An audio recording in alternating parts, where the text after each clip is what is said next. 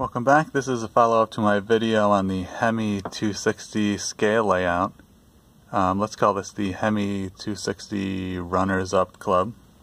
What you can see here is I have two slide rules with a very similar layout to this DWA 720, which I've used in the Hemmi 260 video to show the Hemmi 260 scale layout.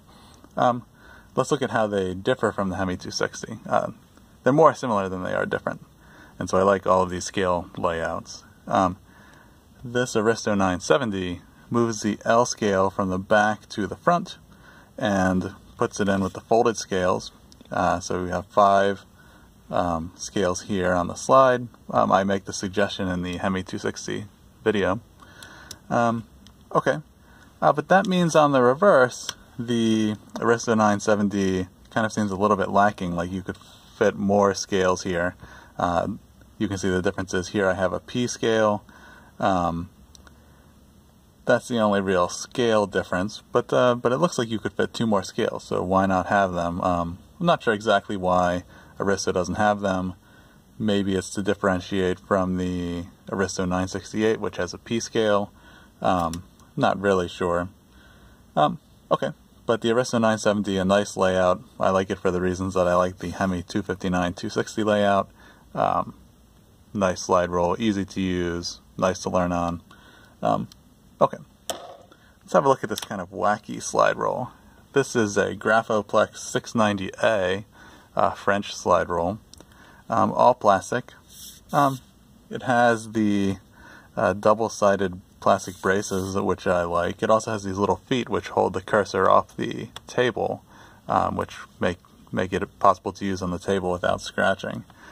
Now, it's very similar to the Hemmi 260 layout, but what's the difference? Well, unlike the Aristo, which has moved the L scale to the slider on the front, they've moved the K scale.